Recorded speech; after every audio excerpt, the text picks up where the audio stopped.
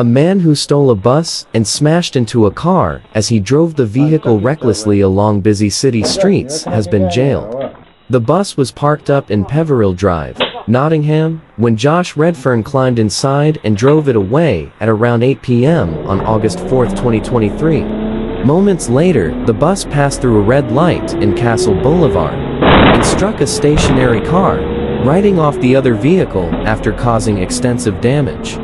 Redfern did not stop at the scene, and police later found the purple Indigo Trent Barton bus abandoned more than 10 miles away in Barrowash, near Derby. Nottinghamshire police released a witness appeal, with Redfern being identified after a CCTV image of him was posted on Facebook. The 25-year-old of Bethley Road, Derby, was jailed for 12 months when he appeared at Nottingham Crown Court for sentencing on Thursday, 26 October.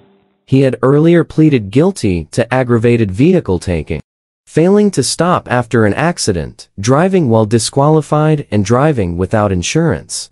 Redfern was told the sentence reflected the fact he committed the offenses while on a suspended prison sentence for drug-related offenses.